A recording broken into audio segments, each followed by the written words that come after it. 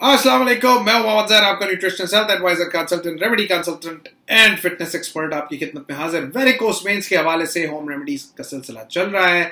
वो वेन्स, वो नसें जो हमारे गालों पे और हमारे फोरहेड पे नजर आती हैं, जी हाँ, ब्लैक कलर की होती हैं, काले रंग की होती हैं, नुमाया हो रही होती हैं, कैसे हम उन्हें गायब कर सकते हैं? जी हाँ, उसके लिए ये होम रेमेडी आपकी खिदमत में पेश कर रहा हूँ। बड़ी कमाल की रेमेडी है, जरूर इस्तेमाल कीजिएगा।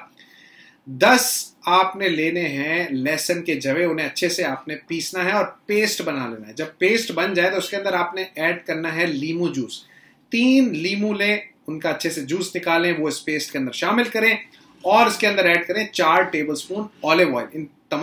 इन तीनों चीजों को अच्छे से मिक्स करें और रात भर तकरीबन 12 घंटे के लिए मिक्सचर को छोड़ दें।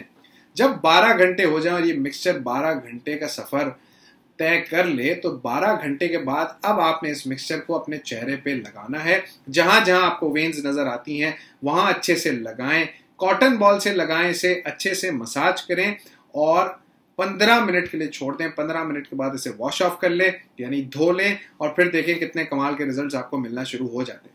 तो जब तक आपको रिजल्ट्स नहीं मिलते तब तक आपको इस रेमेडी का इस्तेमाल करना है। बड़ी कमाल की रेमेडी है, बिल्कुल कोई इसमें घबराने वाली बात नहीं है कि इससे कुछ और ही हो जाएगा, नहीं।